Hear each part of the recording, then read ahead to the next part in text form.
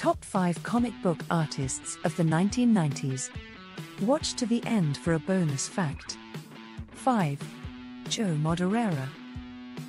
Often referred to as Joe Mad, he gained recognition for his work on Uncanny X-Men during the 1990s, crescendoing in the Age of Apocalypse storyline.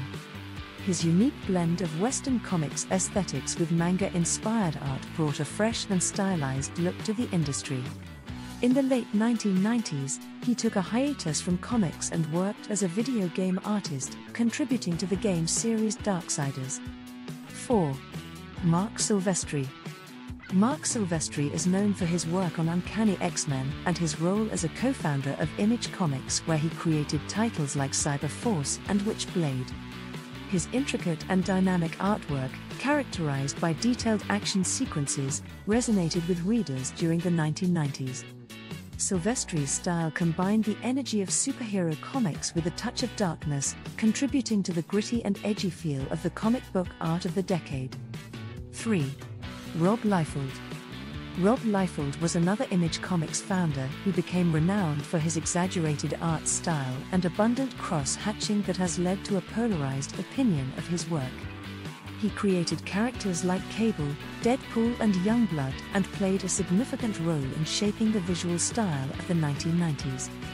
Liefeld's bold line work, dynamic poses, and penchant for over-the-top action helped establish a new aesthetic that resonated with a generation of comic book readers. 2. Todd McFarlane.